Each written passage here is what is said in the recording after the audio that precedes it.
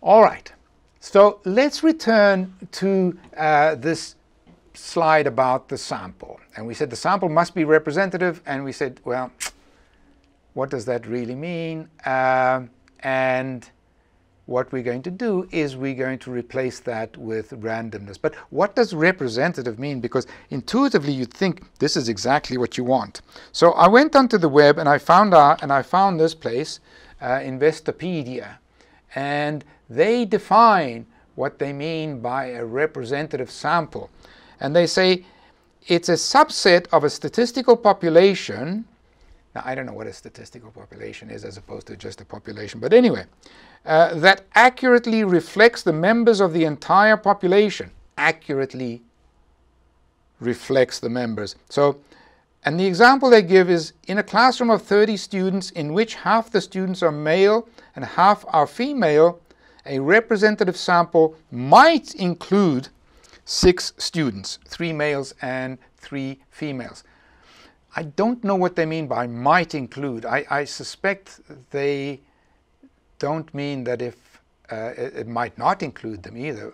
I suspect they mean it should include 3 males and 3 females, because that would be representative of the population of 30 students, because half were male and half were female. Then they go on to say when a sample is not representative, the result is known as a sampling error. Don't believe everything you read. Now, using the classroom example again, a sample that includes 6 students, all of whom were male, would not be a representative sample. Whatever conclusions were drawn from studying the 6 male students would not be likely to translate to the entire group, since no female students were studied. Now, there's a couple of things wrong with that. First of all, okay, so this is what they're saying. They're saying that the population consists of 15 females and 15 males. So if we want a representative sample, it's got to be 50-50. So if we take 6, we've got to have 3 males and 3 females. All right. Why stop there, though? Suppose that in this classroom we judge students as being young for the classroom or older for the classroom. All right. Now, suppose that 9 of the female, 60%, were young, classified as young, and 6 were classified as older. And for the boys, for the males, it's the opposite. It's 6 are young and 9 are older. So not only do we need that we have 50-50, but we've also got to have, if it's going to be representative, we've also got to have that amongst the females we have 60% are young and 40% are older. And amongst the males we want 40% are young and 60% are older. So you can imagine what's going to happen once we start looking at other factors. Height. Some are tall, some are short. We've got to have the same representation of talls and shorts. Weights, you know, some are overweight, some are underweight, whatever. And very quickly, we're not going to be able to satisfy this. There's 2 things wrong with this. One is this fact that once we start looking at more and more and more factors, it becomes more and more and more complex, and we're going to get smaller and smaller and smaller cells, and eventually they won't be able to fill any of the cells with people. So that's problem number 1. Problem number 2 is how is it that you know this much about your population? You know how they break down by sex, you know how they break down by age, you know how they break down by weight, you know how they break. Why the hell are you sampling them? Okay, so why are you surveying if you know that much? So chances are we don't know that much. Okay, so we had this argument 100 years ago, and this idea of representative, because if you're surveying, it means you're ignorant about certain things. Okay, so who is going to decide what are the things that are important, or what are the things that are not important, and how? And it turns out these, quote, authorities would decide the sample, and inference was impossible to do because you had to incorporate correct, you have to incorporate the biases of the people who are designing the survey. And it's important. It's important to this day. For example, today the CDC has some study, and they have some numbers on this. Namely, if you take a survey and you use a telephone to take the survey, well, who do you phone? All right. In this country now, the preponderance of young people do not have a landline. They have cell phones. So do you include cell phones in your study or not? If you don't, you're cutting out young people. Okay? If you only do cell phones, then you're cutting out older folks. So how you choose who you're going to include in your, quote, representative sample is not an easy point. So what do we do? The point of all this is, if you have knowledge to bring to the table, by all means bring it. For example, if you know you have 50% female and 50% male, and sex will impact your outcome of interest, then make sure that your sample is 50% female and 50% male. Don't leave it up to chance, because chance is not going to give you 50-50. You know that. You've seen that from the quincunx. Okay? In the long run it will, but at any one shot it might not. All right? So by all means do that. So, but be careful. Don't use too many of these constraints. Don't say I want 50% male, 50% female, and then amongst the males I want 50% this, 50% that, and because once you start doing all that, then it becomes very much more complicated, and you lose the ability to estimate things. So for example, if you say you're going to have 50% male, 50% female, you cannot then look at your sample to estimate the sex ratio in the population, because you forced it to be exactly a half. So there's no information about that ratio in your sampling scheme. So it's a trade-off. Be careful with this trade-off. Okay. But let's resort and let's go on to simple random samples. And this is, as Laplace said, chance is but the expression of man's ignorance. And this is why we're going here, because now we're going to rely on chance.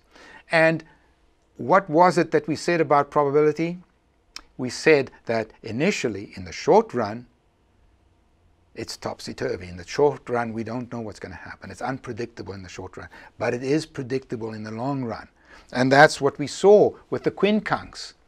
We saw that at the bottom, every time the ball came out, it would bounce one way or the other. Bounce, bounce, bounce, bounce, bounce. But somehow, after 19 bounces, it reached the bottom, and for the most part, it ended up somewhere in the center. Why is this? After 19 bounces, 19 lefts, rights, etc., why is it that it gave us this lovely bell-shaped curve? That's the magic of long-run probability. Why with the thalassemia? Why is it that half the kids will be carriers but won't have the disease? A quarter of the kids will be clear, and a quarter of the kids will have the disease. Why is it? Okay. This is what we get in the long run. And let's take advantage of the long run stability of these methods. And that's what we're going to base our inference on, is this long run stability. Okay? Now, what we want in order to ensure this long run stability, what we want is we want to know that everybody in the sample, everybody in the population has an equal chance of being in the sample. That means we need what is called a sampling frame.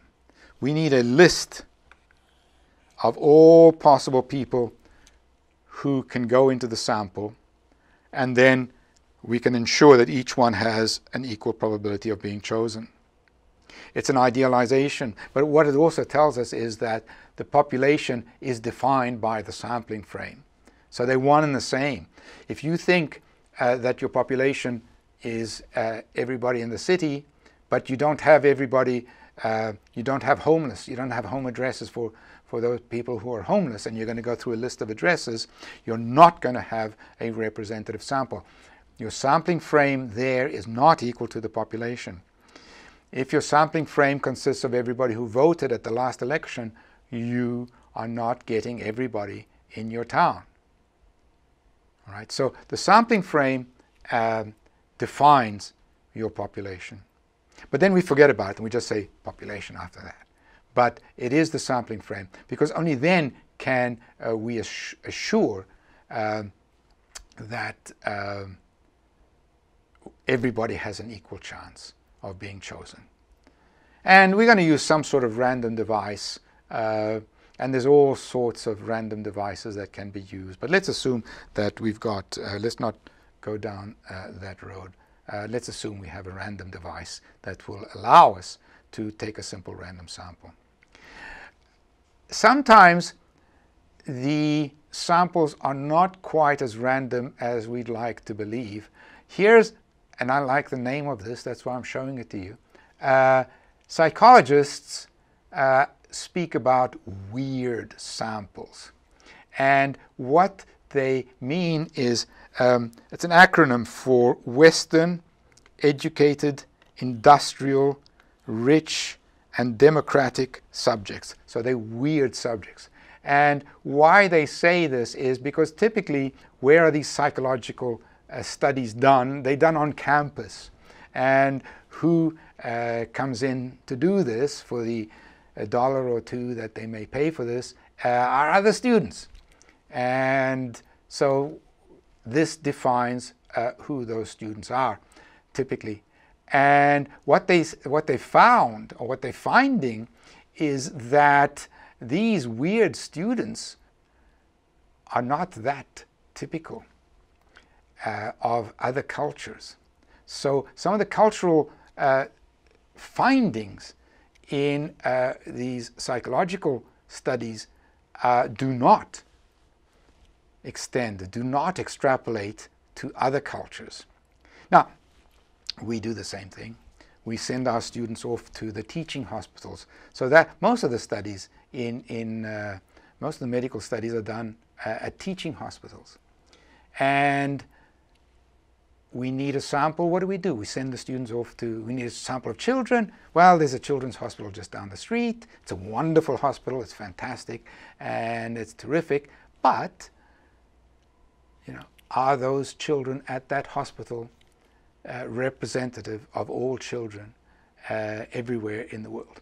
Now, we're not going to be as badly hit as the psychologists, because they're looking at cultural events, how people react to certain things, whereas we're looking more at the physiological, biological kinds of issues, which might extend more easily to other societies and all. But there's still a strong possibility that they may not. So we have to be very careful. And do we really have a representative sample? So even if we go to the hospital and say, all right, I just want a random sample of your kids, so I'll take every 10th one that comes in through the door. That's one way of doing it. Well, so even though we've imposed some sort of randomness, it might not be sufficient. But we just have to keep an eye open for that.